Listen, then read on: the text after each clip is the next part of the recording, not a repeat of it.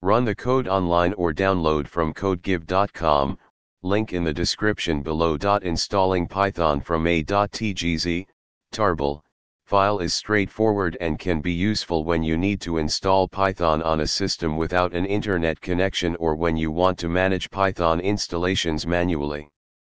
This tutorial will guide you through the steps of downloading and installing Python from a.tgz file on a Unix-based system.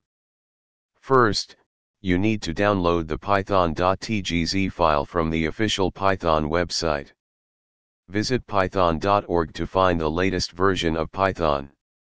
Select the version you want to install, and then download the corresponding .tgz file.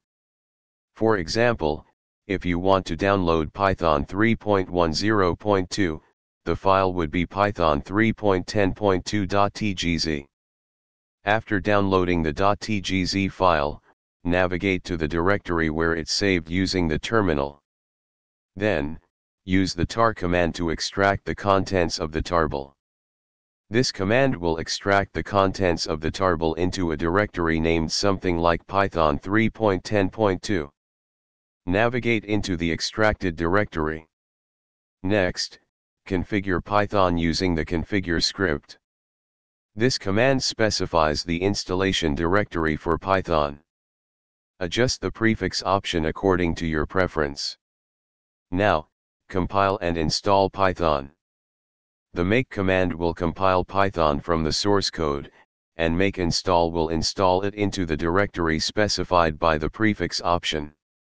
To verify that Python has been installed correctly, you can use the python 3 command. This should display the version of Python you've installed, confirming that it's working correctly. Optionally, you can add the Python installation directory to your system's path environment variable to make it easier to access Python from the command line.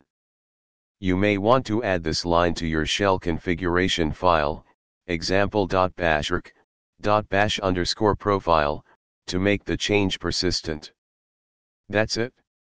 You've successfully installed Python from a.tgz file on your Unix-based system. You can now start using Python for your development projects. If you encounter any issues during the installation process, make sure to check the official Python documentation or seek help from the Python community. ChatGPT